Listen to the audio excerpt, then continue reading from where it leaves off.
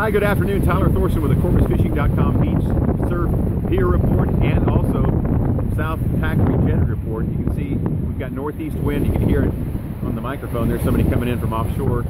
Short John. Wind turned northeast and it's windy. Water is kind of dirty.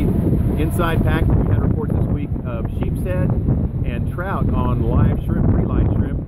So if you're thinking about doing that, I would go back towards the bridge and not over here because the water is kind of rough and dirty. If we look over towards the surf, you can see looking towards Bothall Pier, the water's muddy out to about at least almost the end of the pier over here. There are some birds working offshore.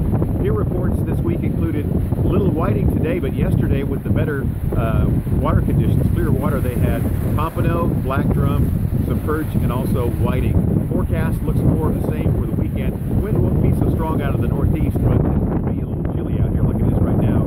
Weekend prospects don't look bad. The surf has been producing some pompano and some redfish, mainly down south on the Connery Island National Seashore. Have a great weekend, and for more information, go to CorpusFishing.com.